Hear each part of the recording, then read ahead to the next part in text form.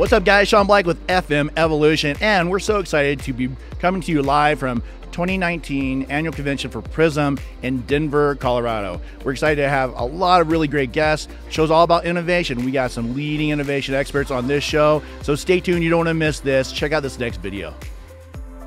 What's up, guys? It's Sean Black with FM Evolution, and we are still here in Denver, Colorado for the 2019 Prism Now Connect show.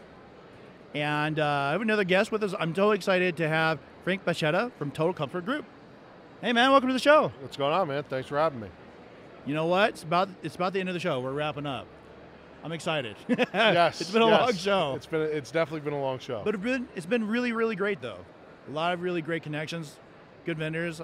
For you guys are definitely a big part of the show. You got a big presence. Yeah, we've been doing the show for a number of years now, and we sponsor and invest heavily in the show. Yeah, its members and really the vendors. It's a great time to get together and kind of, meet and connect and see what's next. It's a lot of fun too. Yes. I mean, it's all work. It's all work. If my wife is, it's all work. Oh, it's all work. It's all work. It's not fun. We're not having fun here. So, Matt, for people who don't know, I don't know how many of those are, but don't know who Total Comfort Group is, tell me a little bit about how'd you guys get started? Yeah, What's your story?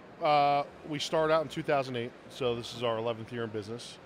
And what a time to start, by the way.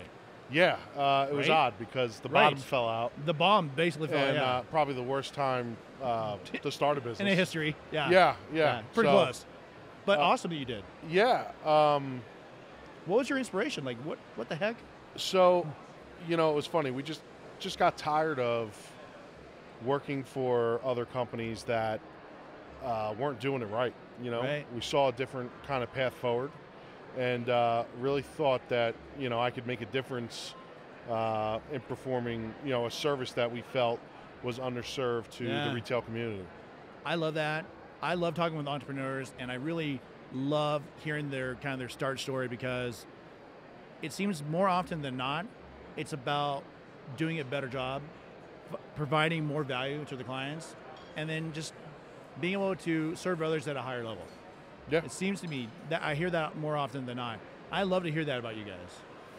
Yeah, it's really the cornerstone of what we do and who we are. It's in our DNA as a company. And really the philosophy that we live by is, do it right or make it right. Nice. So that's kind of our mantra. It's what we run on. And that's how we've come to be known in the Prism Connects community. Connects. We got to get used to that, man. Yeah, it's interesting. It is. It's going to be interesting to see how that changes. You guys have grown a lot in that time, then, right? So how many people did you start with? And we were talking earlier, in like 19 different states now. No, self-perform in 19 states. Correct. It's crazy. Yeah, it's definitely nuts. Oh my God, that was absolutely the loudest sneeze. Dude, that was tough. That was tough. I'm so happy you're still alive right now. I thought something was coming at me. That was insane. All good. That was incredible. Yeah. I think I had a stroke. Oh my God. Where did we go from there? I don't even know. What were we talking about? We were talking about your growth. Oh, yeah. God. That was crazy, man. So yeah, we started out in 08, and really the business was based out of New Jersey, but we started getting calls in like Delaware and Maryland and everywhere that was other than home. Yeah. So, went ahead and got licensed in those areas. And, I started the business with the service manager that I had worked for previously. And my uncle at the time owned a construction company, gave me a borrowed van, probably the worst van in the fleet. Like blown out window, no passenger mirror, like the whole nine. But hey, it was like a free truck. Right, he said, what are you gonna do? Yeah. Thank you. So, and it was branded Bach Builders on the side of the truck. It wasn't Total Comfort. So like I'd park halfway down the street, run into the locations. Nice.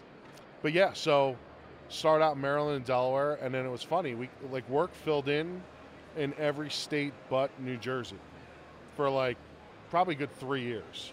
Funny. Yeah, it's funny how it works out, but we started it in 08 in May, and we were able to hire our first employee with medical benefits in December, and we just started on this trajectory of double and triple Isn't growth it funny each year. as an entrepreneur how you remember that milestone? Yeah, well, It's just one of those things. it's it's funny, man. Like when we started this out, it was important for us to treat. We're technicians, right? Right. Yeah. So like, you know what it's like to get in a truck. yeah, you've to been not on have that side of insurance. things. Yeah. So Yeah. and I say this, and it's like very cliche, but we're not a profits first company. We do the right thing. We take People care of our first. people. Yes. We make sure Yes. that's done, and then the profits follow, right? If you got Always. people Yes. that are invested, that care, that want to do the right thing, that's your business. That's the face of what you're doing. So it's very important for us to make sure that we were putting it out there and having our guys taken care of. I can tell you right now, without knowing anything else about your company, to know just that part, I can tell you that's why you're successful. I mean, there's so many other things, right? But at the core, yeah, take care of your it's people. definitely it's humbling, Yeah. and it's like anything else. There's no right formula to it, right? It's you work hard, you get do. lucky, and You make mistakes. and you make mistakes, and you pay like hell Yes, you to do. make them right, yes. and hopefully you do things right, then make more mistakes. But But that's the win. that's the win, because people realize that you're going to come to the table, and if you're not going to do it right, you're going to make it right. You'll make it And right. That's what we do. I think, and CGP's been in construction for 30 years. That's core to doing business and continuing to do business. Right. You can make as many mistakes. Well, there's a there's a limit. There's a limit. But you can make mistakes, and if you correct them and you stand up, here's the thing: is if you can find out before the client finds out, and then go, hey, this is what we did. We made a mistake, but here's the solution, and we're fixing it. Yeah, and They're like, what? That's well, great. You know what it is? It's honesty. It's transparency. It Like, is. No one's perfect. You're going to make mistakes. That's right. But clients can sniff that out in a heartbeat, right? Yeah. Oh and my gosh. and you yes. never want to. You want to be as transparent as possible, because they're your partner. As soon as it becomes transactional, it's not a relationship. So Yeah. you got to do the right thing, and you got to make sure that you're very kind of upfront about what's going on, because mistakes are made on both ends. Yeah. It's all about how you rebound from those and then carry the relationship forward. Yeah, because you know what? By you stepping up and building that relationship with them, there's going to be a time where you need something back from them too. Oh yeah, It's a two-way 100%. street Yeah. every single time. What do you think was the biggest challenge? I don't know, with starting the business and getting going. 'Cause I think a lot of people are like, oh yeah, I want to do it. I want to start my own business, but it's not easy, man. It's super hard. Yeah, no, I would never do it again. Right? See, that's what I'm saying. Yeah, it's not something that I wouldn't recommend to my worst enemy. No, but it's true. Yeah, It it's is true. fun. I mean, listen, if eventually if you do the right thing and you work hard, people are going to start to take notice. Right. And you right. want them to take notice for all the right reasons and not the wrong Not reasons. the wrong reasons. And I found that a major part of our success has been that we'll pick up the phone and respond. And for as big as we are, with as many people as we have, and so on and so forth, if something's not right, I'm going to pick up the phone personally, and I'm going to make it right. I think So- that goes to. I mean, that's huge. Yeah, I mean, it's just, and my people, my team, and everyone knows that, and they know how important, that is. So, on occasion, you got to eat some crow. You got to make happens. it right, and you got to get to the bottom of it and work it out. But yeah, that's the biggest thing, and the biggest thing is transparency, being honest, and then it doesn't hurt to do a little networking and sponsorship, because everything's better with friends. Well, listen, if you're doing something good, people need to understand that that's the case, and they won't know if you don't tell them. Exactly. They won't know. And it's the old adage: for every bad thing you do, 50 That people a boy- find out. right. For every right thing you do, 2 or 3. That's So, right. It's not bad to get that out gotta in tell- the stratosphere when you do some things right. You gotta tell your story. People, I mean, even here, I mean, being in a business as long as you guys have, and we have, people find out about and you're doing a good job. It spreads. Yep. That's why you're able to go from one city to another city because a lot of these guys manage multiple locations across a wide variety of areas. So, but at the same time, without the recognition at these events, sometimes they may never know. They'll connect to some of the other people, and sometimes organically you can do it, But you're right. You do need the exposure. Yeah, and that's why groups like Connects and other groups are so important because at the end of the day, it's not necessarily about getting new business. Yeah. It's about solidifying your relationships with your current clients and your partners, and talking with other vendors and seeing what's going on, and really just staying ahead of the curve about some of the things that are going on in the industry, and trying to wrap your head around all the fast-moving pieces it's no joke that are going on. Things are changing so rapidly right now. I have met so many cool people at these events that I would probably maybe have never ever met before. It gives you that ability to connect and in a way you probably just not going to get it sitting at home. Yeah, no, I definitely agree. It's a great feeling to kind of connect with people that you wouldn't necessarily run into or talk to, because we're all located, across the country, right? Like I'm not going to cruise to New Jersey and run into Frank. Come on down. I'll take you for some good Italian. We'll food, go. Man, Okay, all right, I'll go. Now I'll take you up on that.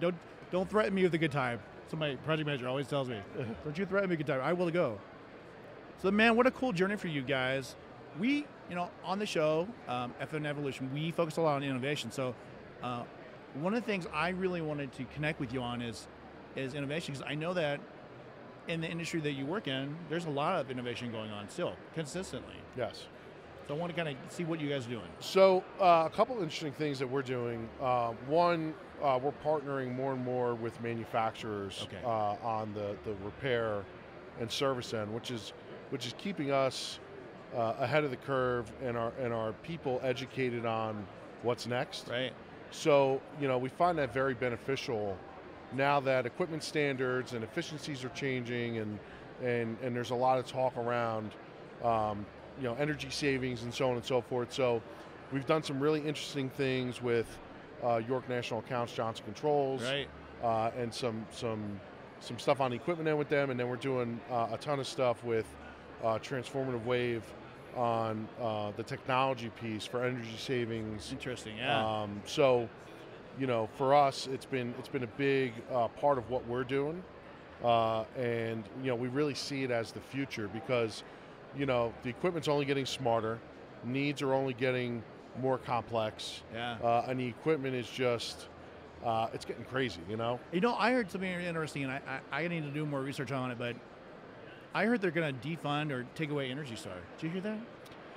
Yeah, so there's some talks around it. There's some things going on. I think ultimately, states are going to start to follow what California and other states are doing, which I think is much needed for energy efficiency and savings. Right. And being from California, exactly what's going on with the environment and the weather and the water, and listen, all these things. We complain all day long about California. Thank you, California. We still love you. But I'm going to tell you what, they have a lot of regulations, a lot of laws and rules. But all that aside, they do help lead the way for energy conservation and setting kind of standards. And I love the fact that a lot of the country is following that now. I think, or even going above that. It's got to be the path forward, because the status quo just isn't cutting it anymore. And really, by staying the status quo, it's stifling innovation. Yep. So, you're not growing, you're dying, man. Yeah, man. As the need gets more complex, newer technology, newer software, better ways to do things are coming out, and we're glad to be, in that conversation at the forefront, helping these manufacturers and these clients move forward, addressing those needs. So, kind of on that line, I mean, with Prism innovating and changing, like how long have you been at Prism? How many years? Now Connects. So I think this is our 6th or 7th year that we've been at Prism for. Yeah. It's been a wild ride. When we first joined, we were like the new kid on the block, didn't know anybody, but yeah, it's all about connections. Over that first year, you kind of join, you go to the events, you meet some interesting people. And then, as you continue on this journey and network and meet these great people, you really start to learn what the community is about, how the people connect and take care of each other. Right. And we've really found a place in this sense of community that was formed here, and And we're enjoying it. It definitely is that. So, what's next, man? Kind of wrap up. But I wanna know what's next for you guys. What's the next big thing for Total Comfort?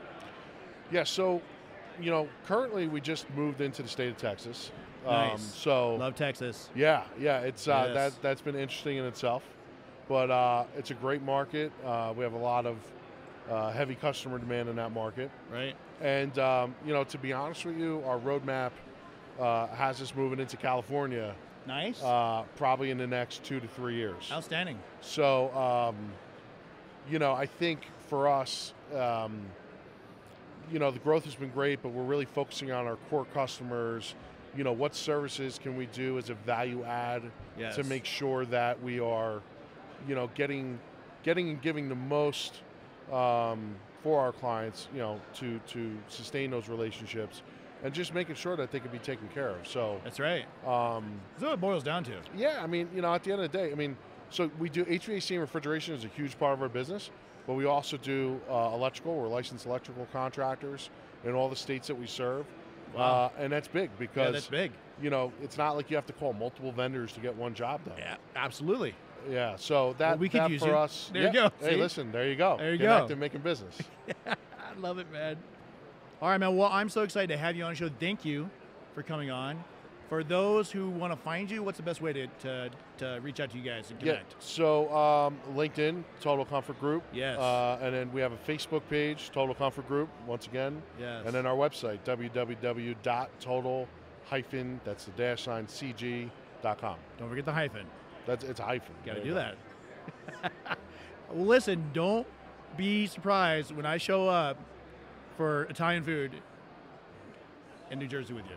go. Make sure you are good and hungry because we're going to go to a good place. I don't I don't like to play eat, around. Don't play around with me like that. All right, man. I'll come. And when you come to California, I'll sit you down with some awesome carne asada burritos, and we'll go to Mexican food, man. It's great. Sounds good, man. Well, thank you so much for being on the show, man. Thanks for having me. Appreciate It's been a it. pleasure. Yeah.